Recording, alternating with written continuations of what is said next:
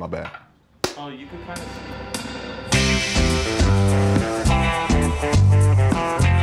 This is a very therapeutic center for myself and Dan.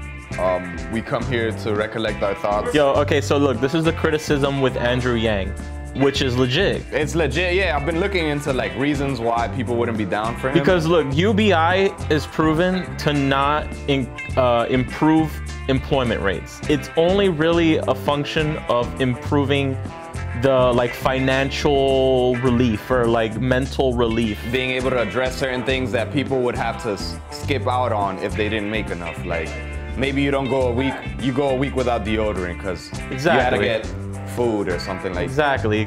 It's a relief. I read somewhere that UBI, Universal Basic Income, it's a negative feature to have because of the weakness it adds to unions.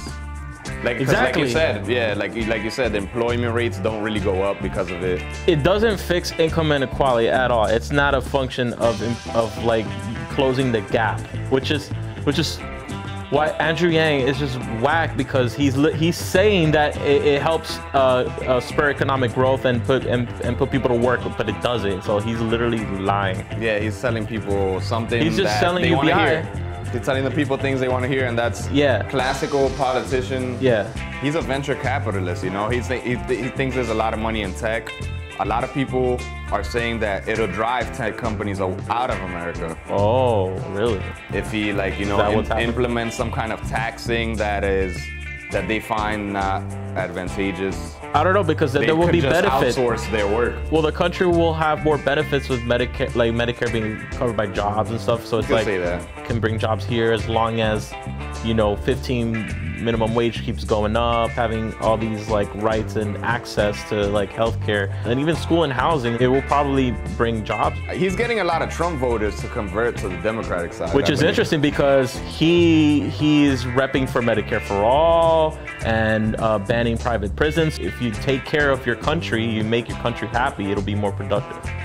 I just think that his awareness I have to him claiming the mantle of from, you know, entrepreneur to politician. Yeah. It's like people with money, they see the world in a different way. And yeah, exactly. It allows other people to approach them like, oh, you're the guy with the solution because you made your economic model, your personal economic model work for yourself. And exactly. It's like who is really hearing the poor? Who's gonna represent? Yeah, people who are working class and poor.